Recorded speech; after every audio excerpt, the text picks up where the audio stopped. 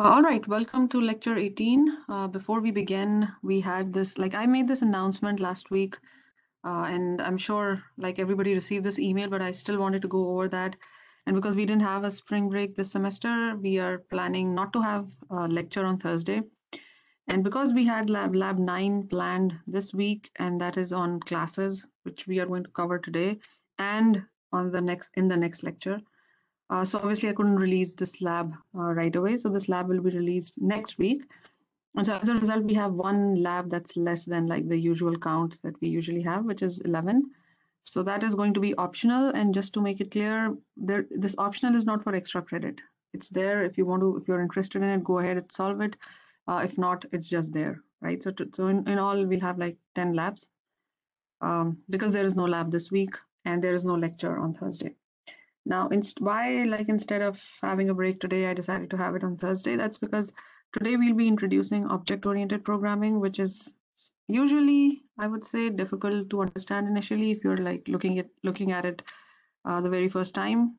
So once I've introduced it, go ahead, practice, go and look at it again, and so that will make things easier. Most likely in the next lab, it'll be easier for you to kind of solve that.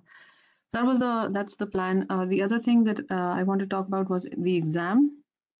And so exam 2 is being graded as of now, and most likely we'll release the grades by Wednesday. That's the goal. But if not, then latest by Thursday morning. So let's see. As soon as we're done grading, and as soon as I'm done looking at the grades and releasing them, also takes some time because I have to go and check almost every exam. So most likely will be done by Wednesday night. So of course I'll make an announcement when we release the grades. All right, so let's begin with today's lecture, which is lecture 18, classes, and this is classes part 1. So this is the first lecture on object oriented programming. So this is the first one in which we are looking at creating our own objects, right? Until now, we've seen so many Python objects. Anybody remembers what all objects we've seen until now?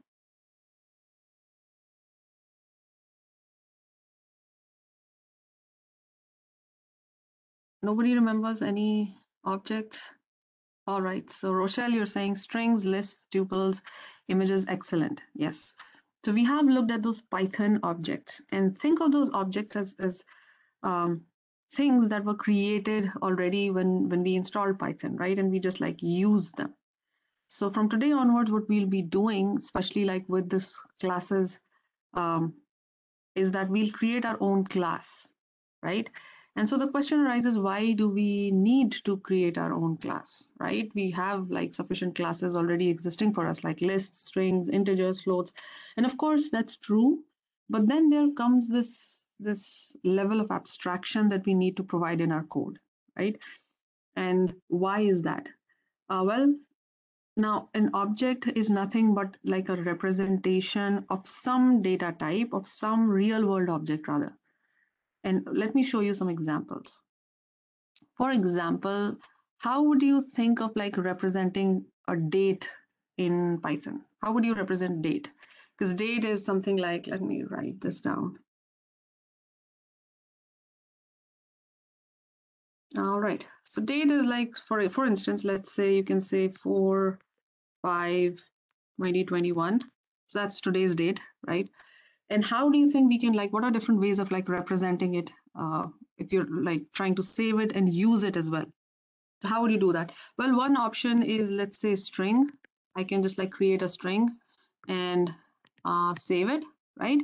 But then let's assume I want to use it somehow later on. I want to use the day, the month, the day, and the year for some other problem, for some other computation. And so one way is to create an object of the type date, right? And so what that type will have, and of course, the type should have the month, the day, and the year, right? And if you give me the month, the day, the year, I should be able to create that date type, right? Similar to that, what about time, right? I can definitely represent it as a string where I'll just say, okay, the time is 10:15 a.m., but it would be definitely more convenient if I had a time object. So what will happen is I have this object wherein I'll just like go and say X is my time, right? And just like so this is like similar to what we do with strings as well, like strings or lists or anything. What you do with a list, let's say, is that you say create this object of type list, right? And this list has certain properties, and these properties will quickly go into my S, my new variable, and then I can apply all those properties to my variable, right? So this list is a built-in type, I would say, a built-in type or a class, as we shall call it from today onwards, right? So, or it's a class. And all we have to do is like simply go and create it, and we are using it. So now we are going inside this class and see how exactly we created. For instance, like, and this is the example that we'll be looking at throughout. So this is like a point class. So what is a point? A point is like in a two-dimensional space in X and Y. Of course, I can represent it as a tuple, right? Of course, I can represent it as a string. So there are like ways, or I can create it create a list of only two elements, and I can represent my point. But then maybe I need some more functionality to my point, in the sense that if I'm given 2 points, I should be able to add them. If I'm given um, if I'm given a point, I should be able to find the distance from the center, and there should be methods for that, right? Let's say I need a method that always computes, given a point, that always computes the distance of the point from the center, right? So basically from 0, 0.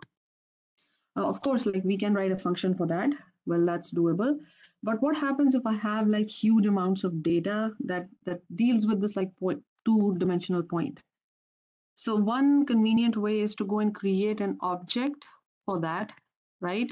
That represents a point only. So I don't have to care about like a tuple or a list. I just know that my object point has like this X and Y, and just like go ahead and use it, right? So that's like high level idea of what we are going to do. Basically, like, to put it in very concise terms, an object should have a representation, and then you should have a way to interact with it. So let me write it somewhere here, right? So what should like an object have? And so these are other examples that you might want to think about, like what should a student have? Let's say I'm creating a student object. It should have like some kind of a data representation. So these are the important points now.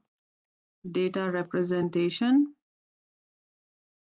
And the second thing that it should have is interaction.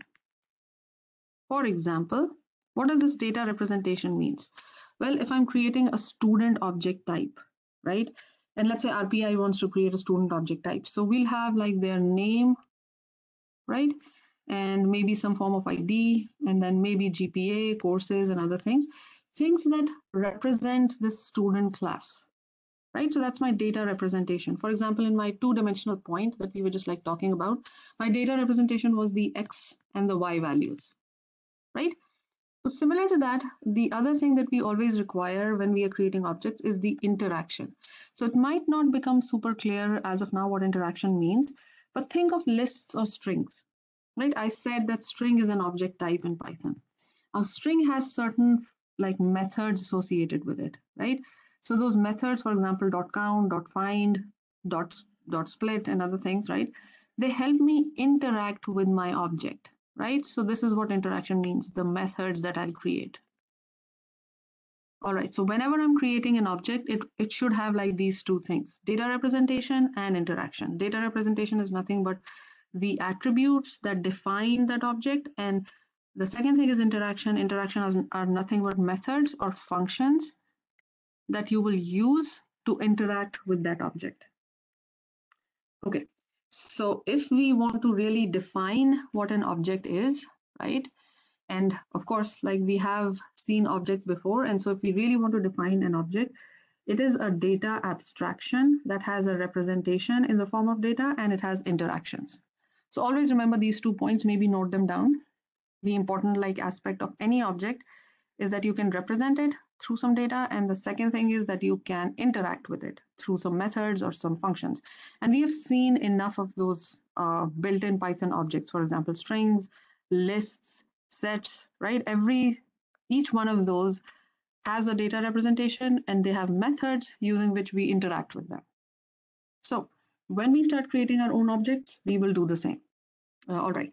So this is an example from the earlier semester. Remember when we were working with the Yelp data? And let me quickly write this down. And we wanted to, I remember one of the problems was to like use Yelp data and calculate the average ratings for each restaurant. And of course, now we know how to parse the files, and we wrote a parser where we were like remembering the indices of the restaurant name, latitude, longitude, type, and all, and then working with that, right? So I had to like explicitly go ahead and check the index of each element and then work with that, right? And then like form a separate list of the ratings and so on.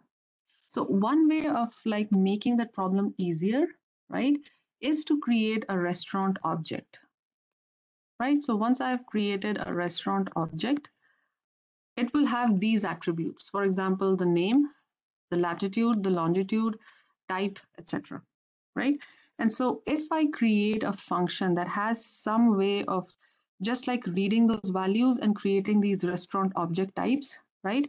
Then all I have to go like do is just like quickly go in and fetch, I would say the ratings, if I need the ratings, the location directly, because like my object type is allowing me to get those values, right? Directly get the ratings and then do the calculation, directly get the location and do something with it, or directly get the type and do something with it. Because I will have like every line of my file created as a restaurant object type. So I don't have to then like later on, if I want to do something with it, I don't have to like remember the indices in my original file. So this is a very good example of why we create our own objects, because like the question you might be like asking yourself is, we already have enough, right? In terms of like integers, floats, um, lists, strings, tuples, right? And we are like able to solve almost all problems. But then going forward, you will see that sometimes it's more convenient to create your own class because it makes your life so much easier in terms of like making complex things simpler. Okay. So that was an overview of what object type in Python means and an example to kind of demonstrate that. Let's see. Okay, so this is our first example, and let me go to Spider and directly do it here. Okay, so this is the first time we are writing our own class, and this is how you do it. So class is a keyword. So the moment you type class, it's like change, like different color. That means it's telling you it's a keyword. It has a special meaning. And then space, you will decide the name of your class. And so what we are doing in today's lecture is we are building this two-dimensional point class. The example that I talked about, like the X and the Y coordinates, right? So I'm creating a class for that. It's a very simple class that's representing a point in two-dimensional space, right? So let me write it down, point 2D. I'm naming it point 2D. You can name it anything. So this is up to the programmer, up to you. What do you want to name this class? I'm naming it point 2D. All right. Okay, so this is optional now in Python 3. It was required earlier, but this is optional. But I usually like to write this here explicitly because this, like when you're starting to build classes, it is more convenient to write that keyword object. Okay, so then the question arises, what is the meaning of that, right? Okay, so I think I should write that down here. Even if you don't write it, it will still, if you just like skip this part, right, it will still create an object, that's fine. But what this is telling me here is that this is known as the most basic type in Python. This is the most basic type in Python. What does that mean? That means it is the parent class for all other classes that exist. So first of all, it's the most basic type. Second is it's the parent class for all other types. Okay, what does parent class means? Well, everything, like every object that either exists as a built-in object, right, or the objects that we create, they will inherit certain basic properties from this object type, right? So it's always there. Even if you don't like explicitly put something there and you just like have like class point 2D and that's it, right? Still, by default, there are certain properties of this class that will be inherited from this parent class, because there are certain basic things that we don't really want to get into as of now, right? So we don't get into those. Those are like some existing methods. Those are some existing maybe operations that we always need for every object, right? So there is no need to like write and rewrite them from like scratch. They already exist. They come with the Python installation, and my class is going to also internally extract that from my object type, right? So that's why we need that, and it's usually a good convention to use that object term there. Even if you don't use it, your class will still be created, and it will still inherit like the properties from the parent class. All right, so that's it. And I'm writing this keyword pass. This signifies that, of course, there is nothing in this, but still it's like a valid class. You can also use that keyword pass sometimes in functions when you are like, you just thought about like the name of the function, but you don't have like a clear idea of what to write inside it, right? So you can write like function and then pass, and that just tells Python that there is nothing in it as of now, but still this exists, right? So this is the first class that we have created, and it got created, of course, right? As you can tell, we didn't get any error. And of course, this is not very useful because it doesn't have anything in it, right? And all it has is like the definition of the class, and then this parent class, also sometimes known as the super class. So if somebody refers to you as like, this is the super class, and object is a super class in Python, right? And point2d is a subclass of that parent class. And why are we emphasizing so much on this parent-child relationship? That's because sometimes we will create our own classes, right? Such that, let's say I have this point2d that has certain properties, right? And then I want to write point3d. And then I don't want to repeat things. So I can make point3d a subclass of point2d, or point2d a subclass of point3d, either ways, whichever works. So that's why we are emphasizing so much on this like parent-child relationship, because like this parent will give its properties to the child. All right. Okay, so this is my point2d class. And as I said, it has nothing in it. So obviously we need to put something in it. And before putting anything in it, we have to think about two things again. So if you remember, I said, and by the way, let me just check if there are questions, because I'm just like talking and I haven't checked any. All right, I don't see any questions here, so that's fine. Maybe now when we start creating the methods, you'll have questions, which is absolutely okay. So here, whenever we start creating a class, right, there are two types of attributes. So just like we said, like in, oops, what happened? Okay, so in like an object definition, the first thing that we said was, the first thing was data representation, right? So in order to have data representation, depending on whatever we are trying to do here, right, these are known as data attributes. So we have to create certain attributes, right? So the first thing that we need is data attributes, right? Which will represent my point2d class. For example, if this is like a two-dimensional point, what do you think is the data representation for this? What do you think is the data representation for a two-dimensional point? Yeah, excellent. Rochelle, what you said is correct. So this is like X and Y. This is my data representation because I need those two things. Maybe not with the like tuple type brackets, but like, okay, X and Y, at least I need those X and Y. So that's my data representation. Okay. And then the second thing is the attributes that correspond to any method. So technically speaking, they are known as procedural attributes. So procedural attributes. So this is my interaction. Remember, the second important aspect of any object is the interaction part. So the interaction part is procedural attributes. Okay, so what are these procedural attributes? These are nothing but methods or functions, right?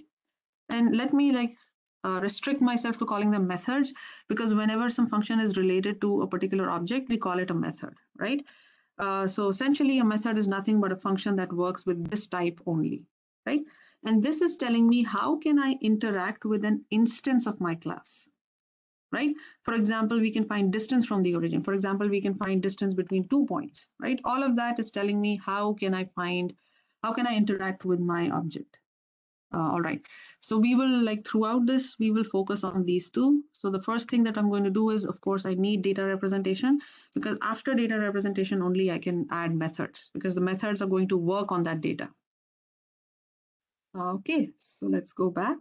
And as I said, we need something here, right? So let me add something, which is have like some utility to this point 2D object. It doesn't like really seem as useful to me. And so in addition to what we have, I'm also importing math. So let me do that because I'll be using the square root. Remember, the distance of one point to another is the square root of the square of x and y. So that's why I'm importing square root only. So from math, import sqrt. That's all I need for this one. And let me show you something here, that what is this instance of my class that I was talking about, right? Also, like even before jumping into the instance of my point 2D class, let me show you this. So when I'm doing this, okay, so what have I done here? What exactly am I doing when I say s equals this?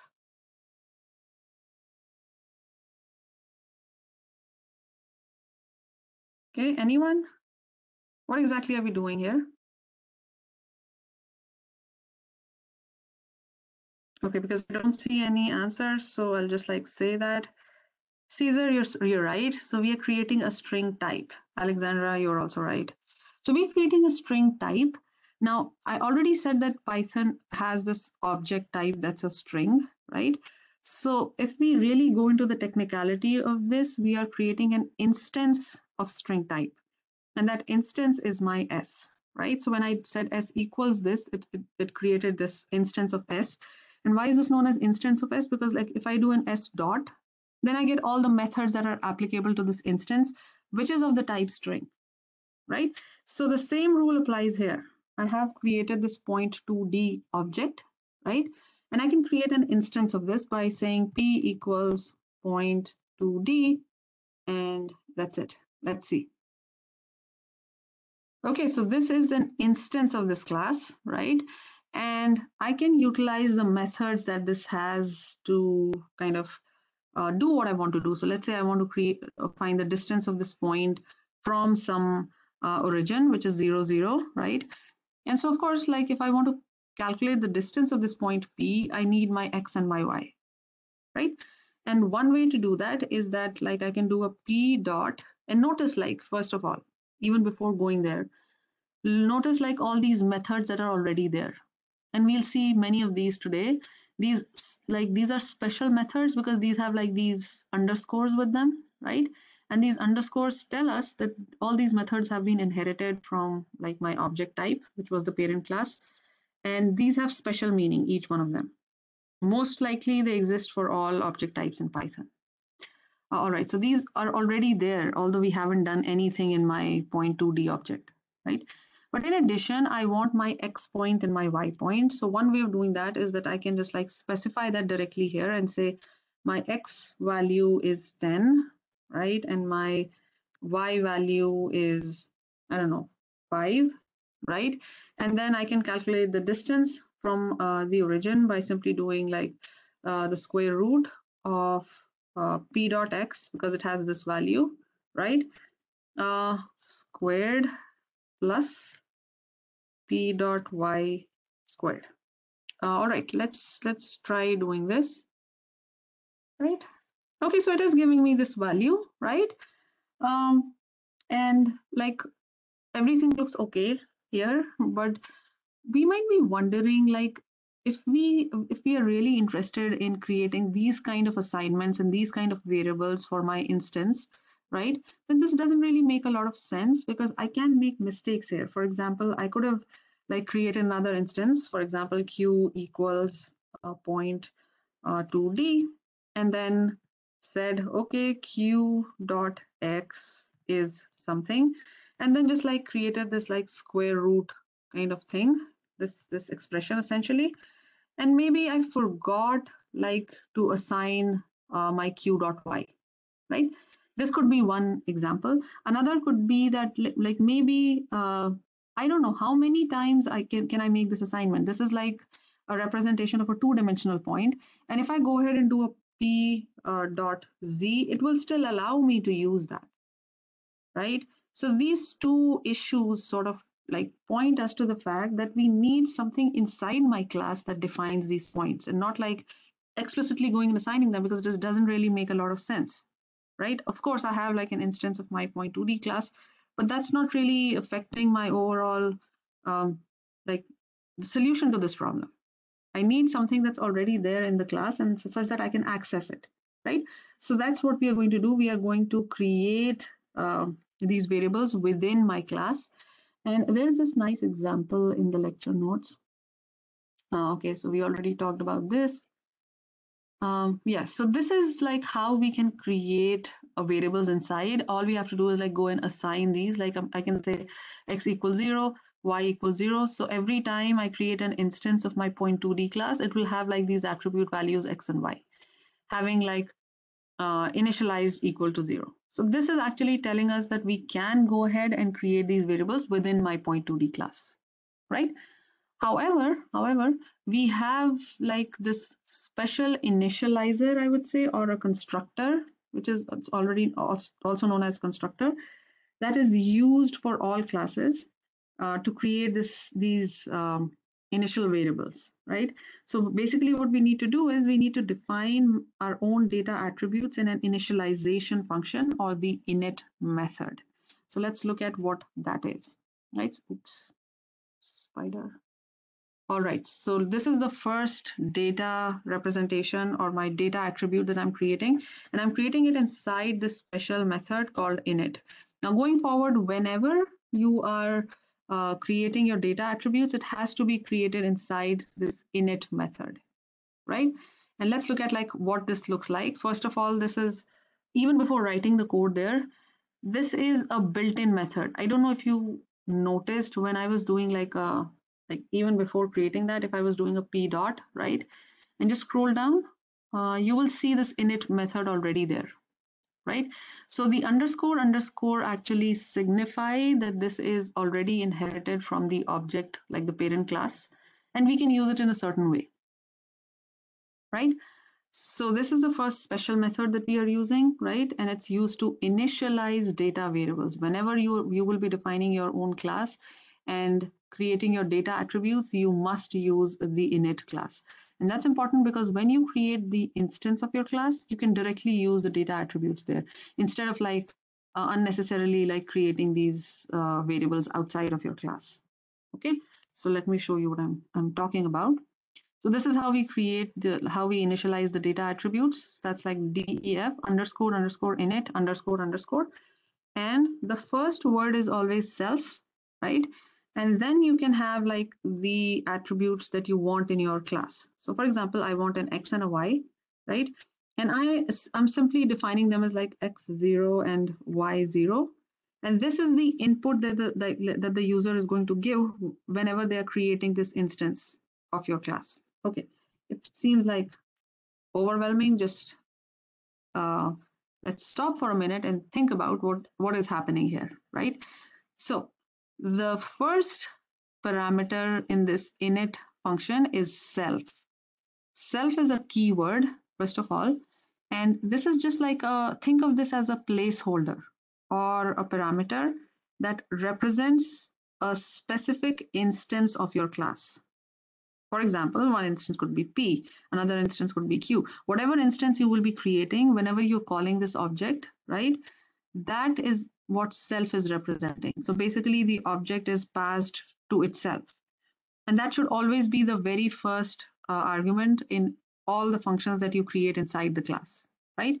The other two could be anything, and there is like no restriction on like not calling them X or Y.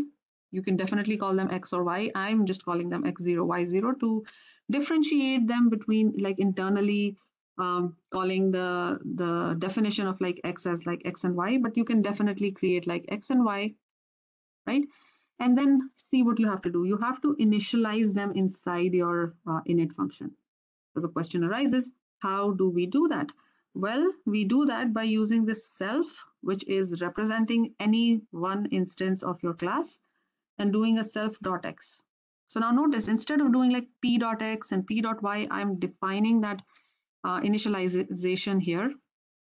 And I'm saying self.x equals x. Okay, what does this mean equals x? So it is corresponding to this x. And there is no restriction on what you name these. So that's why I was like naming them x0, y0. If I've named them something different, all I have to do is just like go ahead and do an self.x equals x0, right? And self.y equals y0. What this is telling, like internally, it's telling the class that look for a data attribute x that belongs to this class. And then look for a data attribute y that belongs to this class. And that's it, right? Let's just like stop here and see what difference that has it made to my initialization for like creating my instance. Okay, so let's like create this. Caesar, that's a good question. You're saying why not self x0 equals x0? Internally, I want to refer to my variables as x and y. You can go ahead and do a self.x0, whatever works for you. You can definitely do that. That's what I'm saying. Like there's a lot of like flexibility there. Rochelle, your question is, so x and y are not local variables?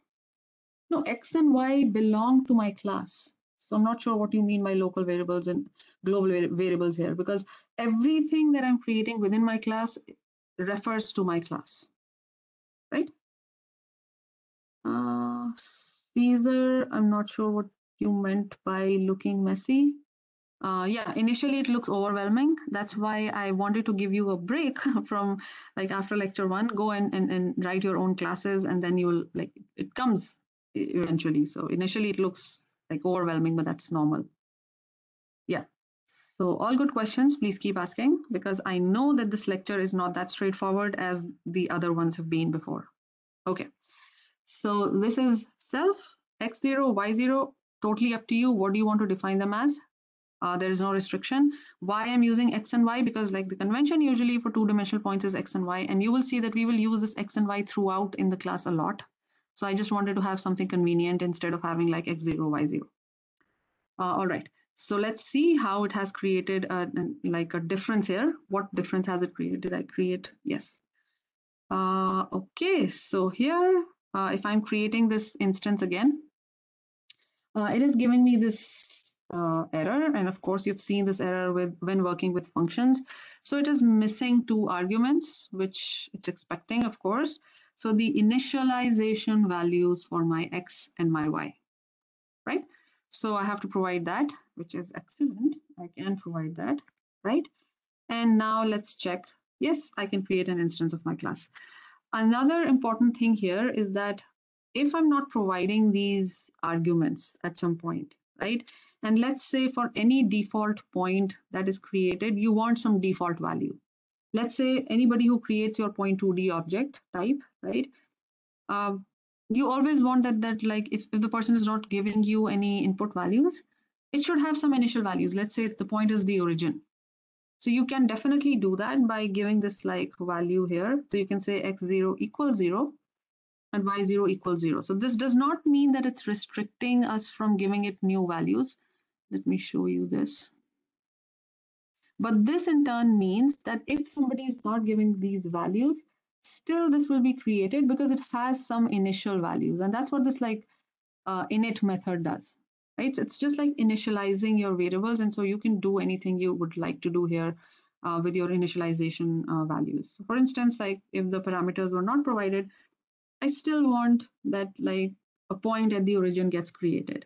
So one way of dealing with that is this. And we'll see like going forward, sometimes you want to put restrictions on your variables. For example, you don't want that anybody provides like some, I don't know, string type here instead of a numeric type. So there are ways to deal with that as well. You can like explicitly say int of this or int of this. So it converts to integer all the time. All those are possible in the init construct, or it's also known as the initializer. And this is a special method. Always remember, this is the way to define it, right? Just like to underscores, init underscores, and then the first parameter is always self, because self is referring to the object itself, right? Because think about it, like internally it's saying my point 2D object has x and y variables, and those variables will get some values. That's all this is telling us. And we can have like more input parameters here, depending on whatever our problem is. Sorry, y and z and so on. All we'll have to do is initialize them here by saying self.z equals this, self dot I don't know what equals that, right? And so on. Okay, so here, let me go back and see if I missed anything.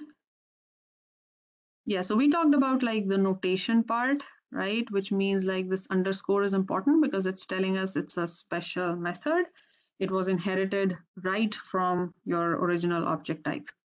All right, so we did the initialization. The next thing that we want to do is like we want to add some procedural attributes, some methods, right?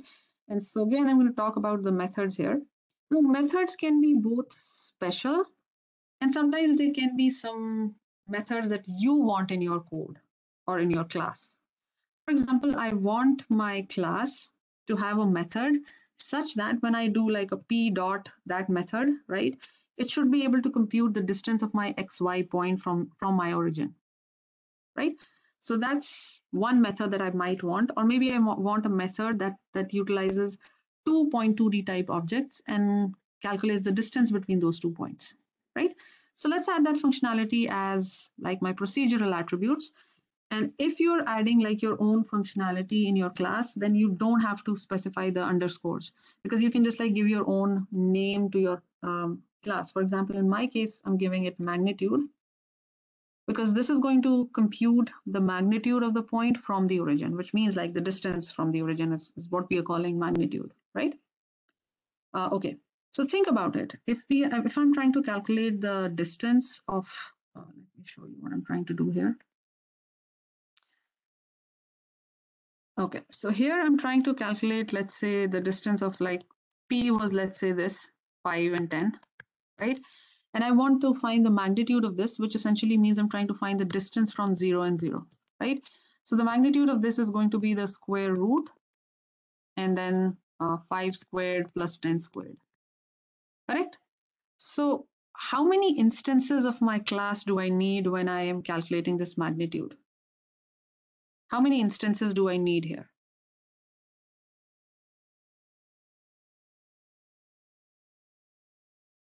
I just need 1 point, right? Because I'm calculating the magnitude, which essentially tells me that calculate the distance from the origin, which is nothing but like x squared plus y squared. So I just like need one instance of my class, and that's what I'm telling this to do. So basically I'm saying like pass the object itself into this magnitude. And why is this important? Because now I'll be using my x and y's that I created in my init method. So until and unless you have those variables initialized in your init method, you cannot use them in other functions. So here I will be using them in other functions as well, right? And this is to do like, of course, you can create your own local variables and all of that. That is totally allowed here. What I'm talking about is if I want to refer to the instance variables and do something with them, then I have to like initialize them. Let me show you what I mean. So here I just want to return what I said, x squared plus y squared, right? So I'll just do sqrt and then self.x. This is how you will internally refer to the variables that you've created, right? Because you're saying I need this one instance of my class, which is self, and then getting the attribute x from there and squaring that, right? Square plus self.y and then square that.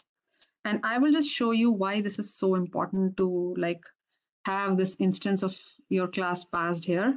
And that's important because sometimes in some problems, you might need two instances of the same class.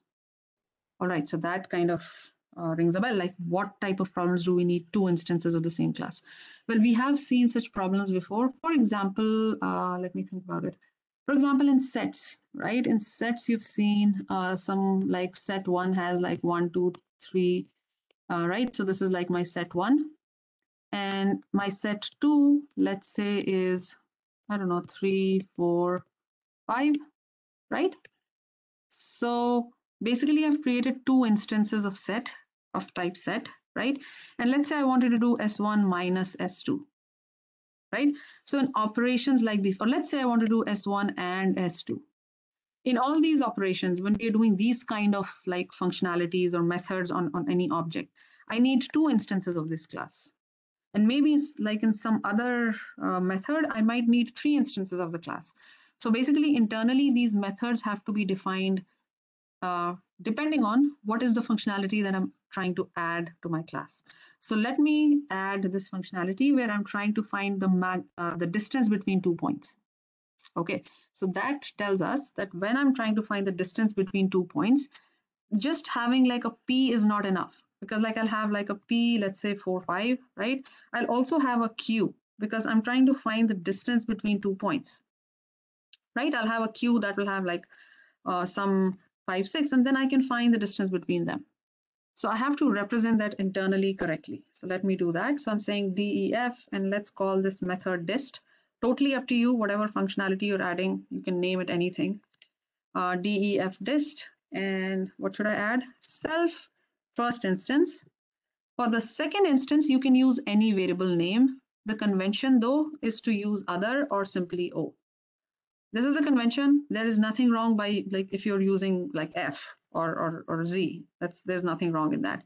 But you can use like usually the convention is O or other, because you usually say self is first instance and O is the other instance. Okay, so how is it like useful here? So I'll say return is square root, right? Now I need both like the X from self, which is like P here, right? And X from Q, right? So how do I internally represent it? Well, I'll internally represent it something like this. I'll say self.x, right, minus o.x, and this has to be squared now, right? Because earlier we didn't, oops, right? Plus, similar to for y, right? So I'll just say self.y, right, minus o.y, and then some just like square it, right? Okay, great. So so we have created two functions, magnitude and distance, and we have initialized our variables. So this point2d class is like ready to be used. And so let's see how we can use it. What are different ways of like using these methods, right? So because like we have created it, of course, but the whole point of like creating them is to like really utilize them in some way, right? So let me do this first. Let's say I'm using this length variable and assigning to it the distance of point P from the origin, which is like the magnitude essentially. So there are different ways of doing it. Step one, of course, you have to create instance of your class that we already have. Let me see if I have. Okay, now we have, right? Now, just like you've been using string methods, list methods, all of those, right? You can use your own methods. Now, the moment you do a P dot, you can see these methods coming up, the ones that you created yourself, right? So now I can use magnitude, right? And notice now, like in terms of like what should be the parameters here. So if like internally in my class, I only have self there and no other parameter, that means here it does not require any parameter because I already have the P defined here, right? I'm saying P dot magnitude, right? And I have this, and let's say I'll say print length, right? So let's see what is the length for this one. Okay, so whatever this is, maybe we should have rounded it here. This is a huge number, but regardless, we know that our method is working, right? And this is not just like the only way of getting this. We can also directly say point to D, right? Whatever it is, and then do a dot magnitude Q or a dot magnitude P. It will work that way as well. It's just like signifying that this is part of the point2D class. But that's like an alternate way because we are so much used to using this kind of, I would say, syntax. Let's stick with that, right? The other alternate syntax I think is given here. Yeah, here. So this is just like telling us that this is what it meant. It meant I'm calling this class point2D and then the function in that and passing Q in it. This is what this internally means. And we understand this as well from our knowledge of modules and functions. So like think of this as like some higher representation of a module, and this is a function in that module. This is how we used it, right? But now here we have created an instance and we have created our own object. So let's like stick to the notation of methods that we have been using until now, right?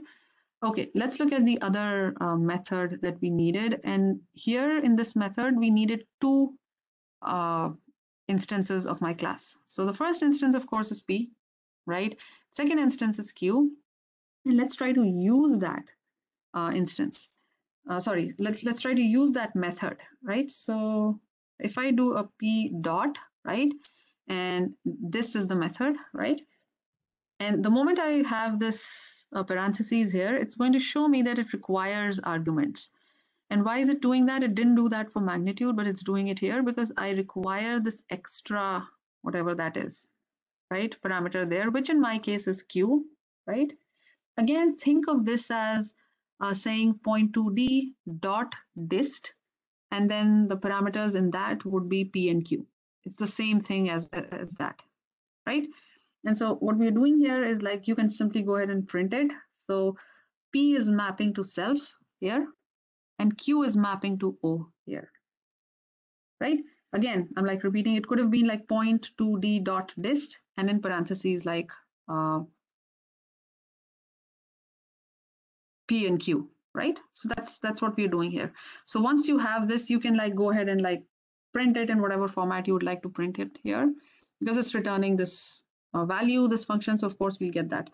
And of course, like another way of dealing with this output is that either you had some round thing here where you rounded it up to like whatever decimal places we wanted, or you can have the print deal with that, right? So there's this example, nice example here, where we are dealing in the print statement with that, right? So just like format it up to 2f, and notice like I'm using those variables here directly. So that's also something that's doable. Of course, in terms of let me see if I missed anything.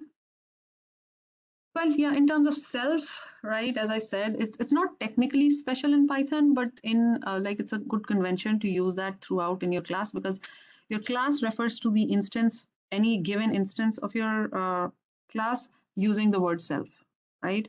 And so that's why we are using it throughout.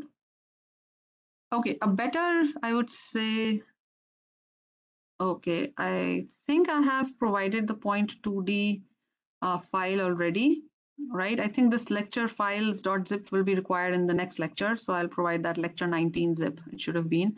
But today you just require this point2d class, which I've already provided in under the lecture notes folder on Submittee. So you can go and get it from there.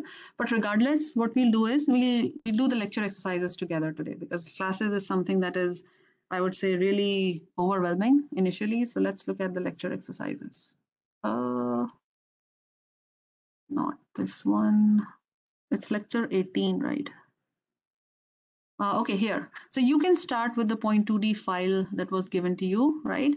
I will just like build these methods in my like this thing here itself, and then maybe we can get the testing like code from there. So let's first build the methods, right? Okay, so the first method that we have to write is called scale, right? And scale takes as an input a point2d object self. Obviously, we know that, how to do it. And then a numerical value, it could be an integer or a float, and multiplies both x and y attributes by this value. Okay, so let's try doing that. So it's called scale, which obviously takes, the problem itself is telling us it takes self, and then some integer or floating point. And then notice it's saying that the attributes, the data attributes of my object should be updated. So is that the question? Multiplies x and y attributes. So I have to multiply my attributes directly, and so I have to refer to them as well here, right? So I'm going to refer to them by saying self.x times equals s. So I'm not creating a new variable here, but because it's saying go and update the attribute values, right? So I'm like directly going and updating them. That's all I'm doing. So self dot y times equals s, right? Because here I'm directly referring, whenever I'm saying self dot x, I'm essentially referring to my variables, and this will update my variables because I'm like directly assigning them to this, right? All right, what is the second thing asking us to do?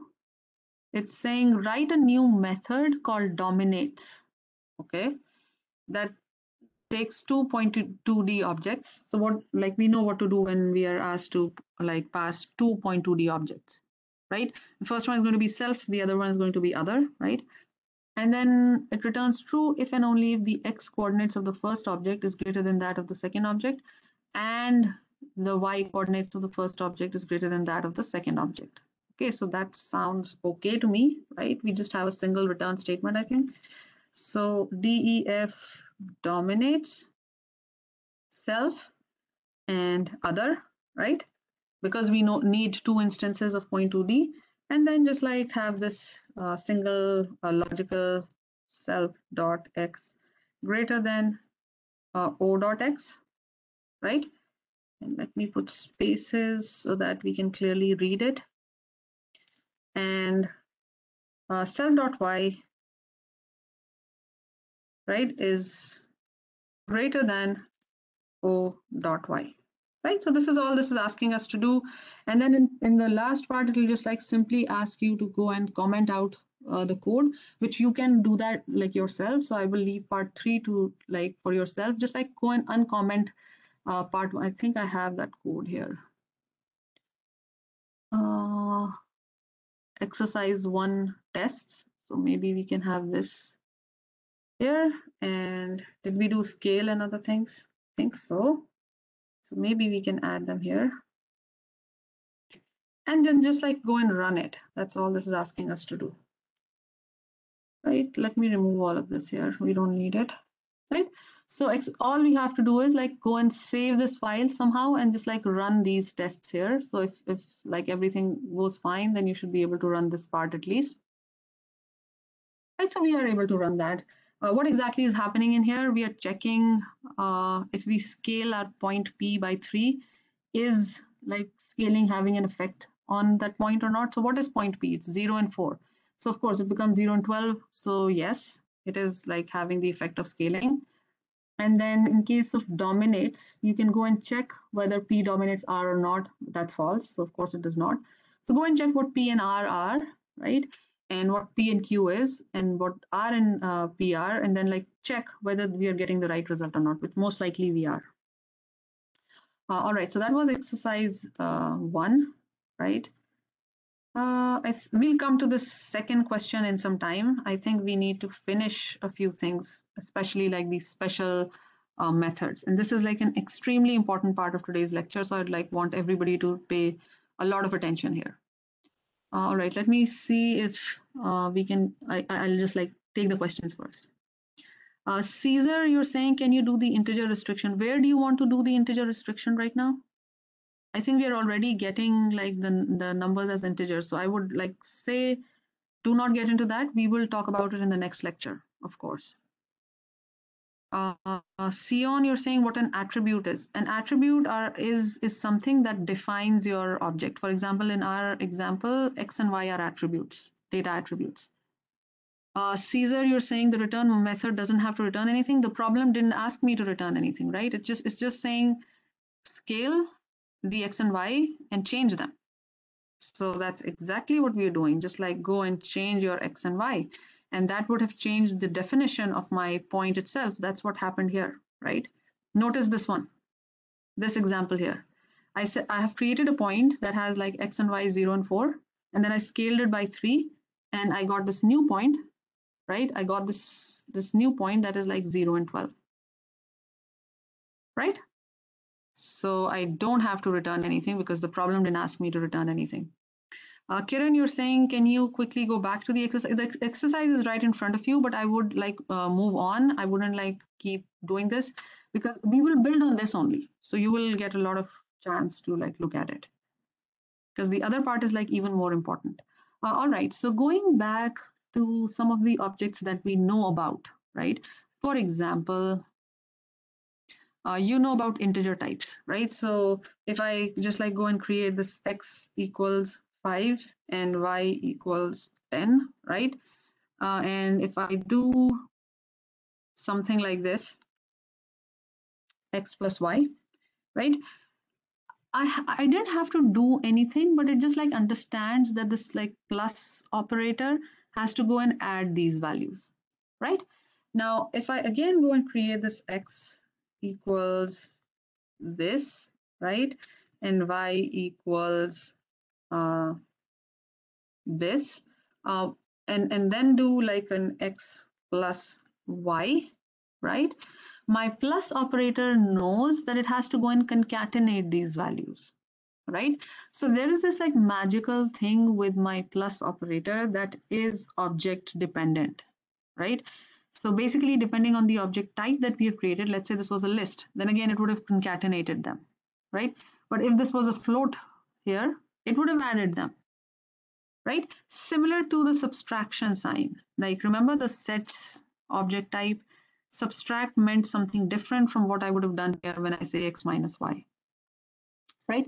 So these are like existing operators that have some special meaning, but that meaning changes as we work with different object types, right? And so that's what we are looking at here in this section. Now I have like this P and Q, right? Let me show you what I mean, right? And I want to do these like operations on this. So let's say I create it here again, going back here, and it's okay, I'll remove it later on. So I have created this like point 2D, which is like P and then Q, right? And then I want to like add them. So let me do that, right? So this gives me this type error. So it's telling me that this is unsupported operand type plus. So basically my like internally it does not know how to deal with these types when we are using this plus operator, right? Or when I'm using this like minus operator, it doesn't know how to deal with it or how to deal with this like negative sign added to one of these values, right? So basically I have to come up with something that also internally tells Python that this is the meaning of this operator when you're working with this object type, right? And so that's exactly what we're going to do now. So I want that whenever somebody creates P and Q, right, I should be able to add P and Q such that X gets added to X in my like P and Q, right? For example, if my P and Q are these, and I'm saying P plus Q, my result should be 5 and 14. And it's up to me, like how do I want the points to be added? It totally depends on me because I have all this flexibility to add that functionality to my class. So it's up to me. Like maybe you could decide that P plus Q means 4 plus 5 and 0 plus 10. Totally depends on like how you're creating your class. So I decided that my add means 0 should be added to 5 and 4 should be added to 10. So how do we add it in my class? Well, again, we will use this special method. Let me show you. And that already is inherited. Oops. That is already inherited from my object class and should be here.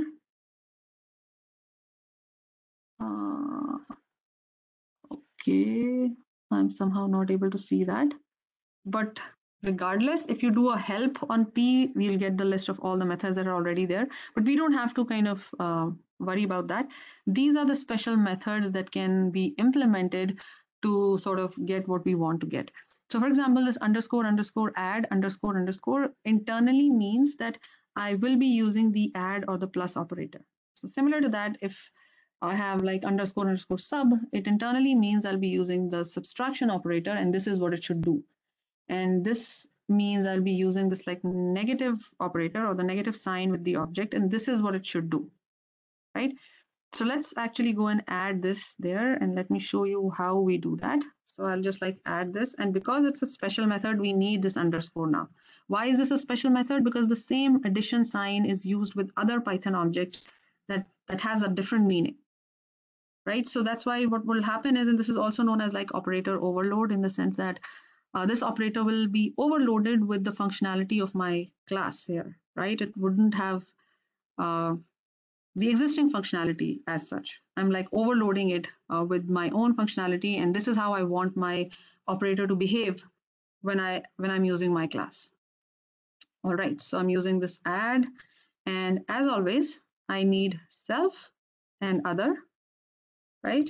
And what should it return? As I said, I wanted to return like the sum of um, x and y, right? And also one more important thing, as I'm writing this now, I'm remembering. When we are doing this x plus y, the result of this is also of a type, right? And usually it takes the type of x and y, right? And in this case, for example, when I did a concatenation, the concatenated string is of the type string, right? So the same logic applies here. Like when I'm returning something, when I've added like point 2D, like P and Q, that also has to be a point 2D type, right? So that's why when we return these type of operators, essentially, we'll say it's point to D. And of course, we have to give the first argument and the second argument, which in this case is going to be self.x plus o.x, because this is how I decided that my operator should work, right? And self.y plus o.y. All right, so this is the addition operator. Similar to that, I can add the subtraction, the equal to, the not equal to. So all of them are here. Let me show you. And of course, this is equivalent to saying that I will be calling point2d dot add and whatever it is, right? So this is like the same thing that like we are familiar with when we are working with modules and functions. So again, we know this, but now I can do a p plus q. So similar to that, I can do a p minus q if I add the subtract method, right? And we can also define certain Boolean operators. For example, equal to, not equal to. Let me show you. So this is like the equal to, and this is like the not equal to. I think we'll add a few of them when we are working with the lecture exercises. So I'll go and add some of them there. For example, I'll add the equal to and I'll leave the not equal to you to add that. And so, all right. And one more important thing is the str method. Okay, let me show you why we need this str method. And then after that, we'll add all of these methods together. So let me first create this class and show you what I mean. Okay, so this is created, and we said that like my add method can add point p and q, right? So I'm going to do print p plus q, right? And let me, like, p is created, q is created, and so I'm saying like go and print p and q. Okay, so this gives me this like weird output, right? What exactly is this output? Well, this is referring to the memory location of your point2D object. This is not what you want, right? You want that this should print like this, like 5, 14, right? And this is giving you some like location, which is like weird. So we don't want that. Well, why is that happening? Like, have we ever tried to print P yet? Let me try doing that. Well, that is also giving me some memory location somewhere, which is of absolutely no use to me, right? It doesn't make any sense. And why is this thing happening? Well, we have defined everything in our class, like this should be the functionality, this should be the representation, but we haven't defined the method that will obtain the standard output when we are printing the object.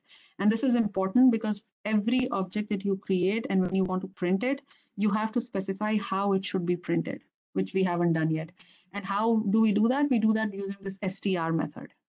Right? So this is what this is talking about.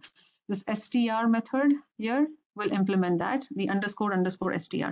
Now in like recent times, there is another method that has been added. That's like the, let me write it down. Okay. So there are two options that you have. Like, so the first one, and I'm going to use this one because we mostly use this one, is the str method. The other one that you can use, like alternately, whichever you like, is the representation method or the REPR method. In both cases, you have to return a string type that will represent your object when you're using a print on your object. Let me show you what. How, right? So let me add this, and I think the lecture exercise asks us to do that. I'm not sure. Let's see. Yeah, that's the first part. So let's do that, right? And that's important also because we're not able to print it, right? So the way to do that is underscore underscore str underscore, and the like the first object that will take is of course one instance of your class, because until and unless you have that, there is no point. So self, right? Now here is the thing. You can decide how you want your print to be executed depending on what type of object you have, right? So let's see if they have specified anything here. Write and test the implementation returns a string created from the values of point2D object. So this, like, you can print your object type as something like this. Whenever you do a print on, let's say, P, right? it can give like x space y, right? Or it can give x comma y, or it can give x comma y within parentheses. It's up to us how we want to represent it. And all we have to do is using these x and y's, I have to create a string that looks like that. That's all I have to do. So I'm thinking, let me print the parentheses because that looks like more logical. So all I have to do is, it's like simple because it is a string. So I'm going to return a string. So the string is going to be like a tuple. It looks like a tuple, of course, with commas in there. And as I said, it's up to you with what string you want to return. I want to return this. So dot format, and then it has to be like in parentheses x and y. So that's why it will refer to self dot x, right, comma self dot y. And that's it, right? So this is how I want to represent. As I said, you can return any other string, and that's absolutely fine.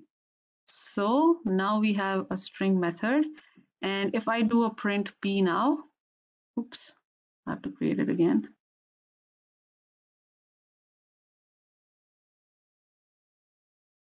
So now it prints the way I want to print it, right? Because I specified in my string method that this is how I want the standard output to look like when I'm working with my point2D object, right? So I'll just remove these two statements here because now I know how to print them. All right, coming to these special functions, I think we have more.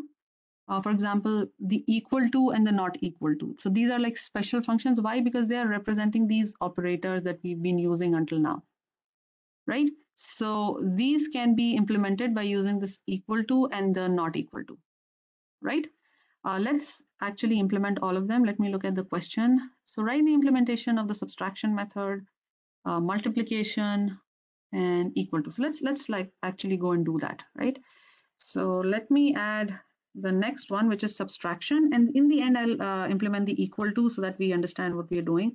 Subtraction is very similar to your addition, right? So all I have to do is underscore sub and then self, and we will need another instance because otherwise subtraction doesn't mean anything. Right. And what do we want to return in subtraction? We just want to return a point2D object with the x and the y subtracted, right? So point2D, and I will just like copy this and instead of like addition have subtraction, right? So minus and minus. All right, let me see questions. I totally forgot. Caesar, you're saying should the output method be the last method defined? It does not, no, it does not matter. The sequence doesn't matter. You can have like in any way. The convention usually is to always have the init method at the top because it's like saying that this is where you define your data attributes. But like honestly, it doesn't really matter. Wherever you want, you can do it. Yeah, the sequence doesn't matter here.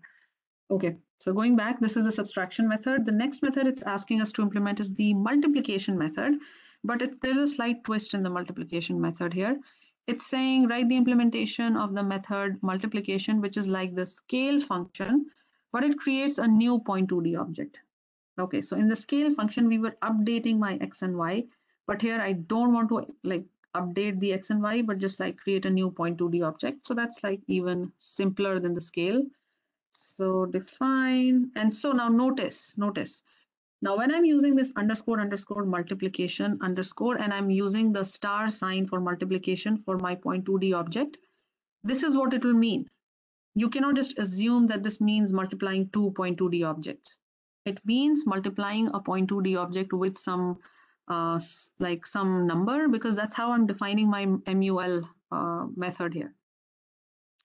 Okay, self multiply by some scalar or like essentially a number, right? And instead of like updating my self x and self y, just like we did with scale, I have to return a point2D method, right? So I'll just like copy this again with slight updates, of course. Right, so this is telling us that this is what multiplication means for my point2D, except that here I need it to be multiplied by s. And here I need it to be multiplied by s. But also notice that this point2D object always requires these two parameters. So that's something that we should be providing it, right? And then let's go back and see, yeah, the implementation of the equal method. And what does equal means for our point2D objects? Well, it should return a true if and only if the two objects have exactly the same x and the y's. So, well, this tells you what you need to do. You already are familiar with this logic. So let me just like demonstrate how do we do that. So whenever the two equal to signs will be used with your point2D objects, this is what they will mean, right? So here, self, just like we did with others, because you need two instances to compare, of course. And then just like return self dot x equals o dot x, right? And so this has to return a true or a false. So that's why I'm just like writing a statement, a logical statement dot y. And I think that's it, right? All right, so what does it exactly ask us to do in terms of like testing? Yeah, so again, we need the code that's like, I already provided that to you. So I'm just like going to copy it from here. So here it's testing the str test, and I'll show you a small, I would say, intricacy of this. Let me just first copy this. All right, so the first test here is to check whether the subtraction method is working fine.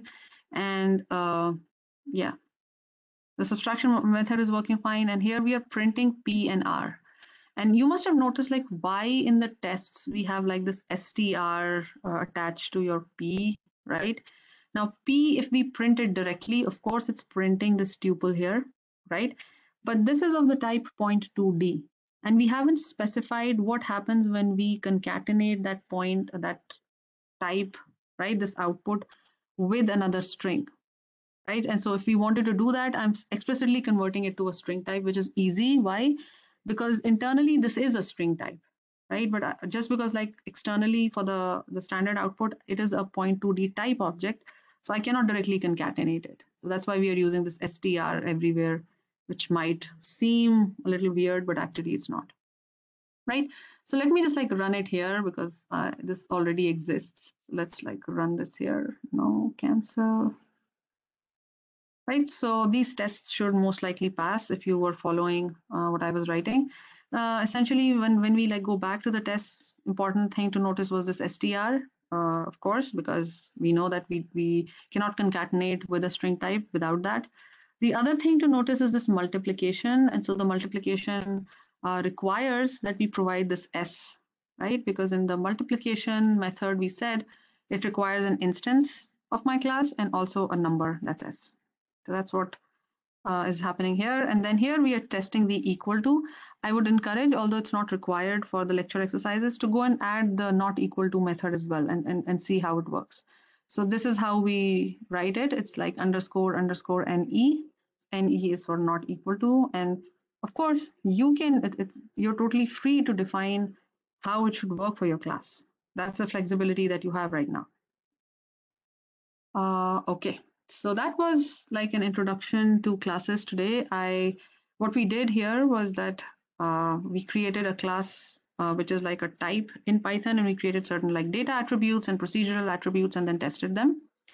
Now, think of like any class as a part of a module, because we are going to do that going forward.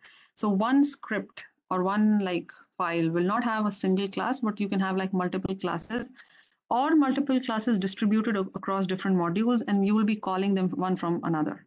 And that's the example that we look at in lecture 19. So this is what this is talking about, right? It's saying that each class is generally put into its own a module or like many closely related classes, right? And then we work with them. And so that's like the general convention of using that, right? And we will demonstrate that next time. I will demonstrate that because we will be creating a restaurant class, and we will be using this point2D class there. So I would say we'll demonstrate that next time. Of course, the material has been already posted. All right. I think we already finished this lecture exercise already, so I wouldn't like worry too much about that.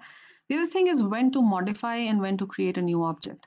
Some methods, for example, we saw two different methods. The scale method was updating, right, the object itself, right? We didn't have a return value. All it did was it took a parameter and updated my x and y. And then we had this multiplication method that was creating a new object. So when you are creating your class, it's important that you identify the semantics of each method, which means the behavior of each method. That is important when you're like, because like one of the homework, last homework will give you a lot of flexibility in creating your own classes. So it will be up to you on how you will design your methods to achieve what you want to achieve, right? So make sure that you understand what each method does and how should we be using them, right? Some of the important conventions before I'll show you the time example.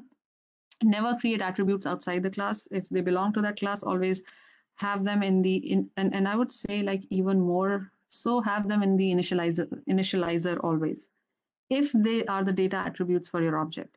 Sometimes you might need some local variables for a particular method. That's fine, you can have them here. That's absolutely fine, but the data attributes should always be in your init class or init method rather. What else? Don't directly access or change attributes except through class methods. Yeah, so don't do direct assignment because it might create issues if you're calling your class somewhere else. So it might get like some updated values that will like mess with your code. So these are some of the conventions, and of course we will keep talking about conventions in lecture 19 when we like dig deeper into how to have like multiple classes interact with one another. One example that has been posted on the course website, and let me show you. If you go to code written in class and then lecture 18 here. So here we wanted to create a time class, basically an object that represents time, right? And time is usually, it's up to you how you will want to like represent time, mostly in hours, minutes, and seconds, right? So that's what the initial data attributes are for this. But there is and of course, like we are doing, we're converting internally everything to seconds because we want to add certain methods that will utilize seconds directly. And then in the str method, we're converting it back to hours, minutes, and seconds because that's how we want it to be represented. So there are two variations of this problem that have been posted. The first one is here. The other one is here. They are doing the exact same thing. The only difference is it's up to me how I want to handle my time internally, right? So here I'm handling it as like keeping it separate as hours, minutes, and seconds in a list, right? All I did was like I have this variable self.time internally, and then I'm like just putting them in a list. Here I have self.seconds, and I have converted everything to seconds. And both of them achieve the exact same thing. We are able to add time, we are able to subtract time.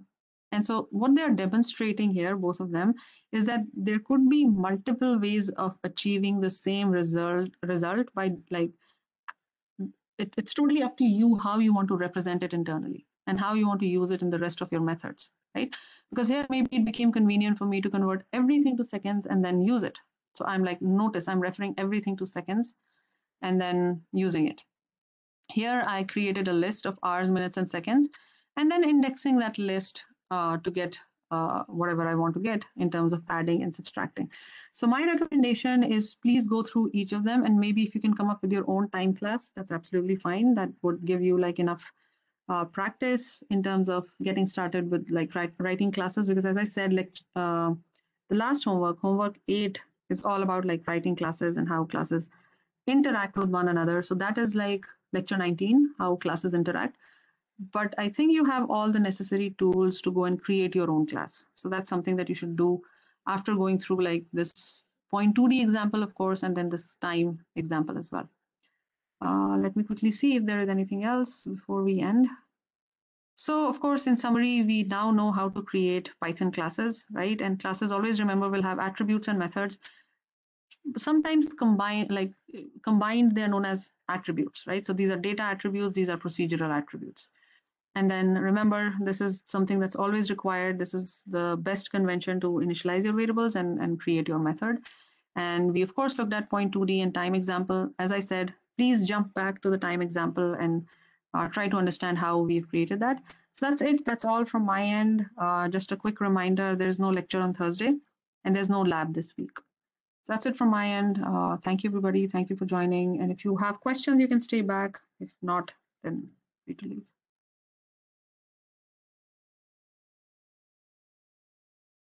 Let me see if there are questions that I forgot.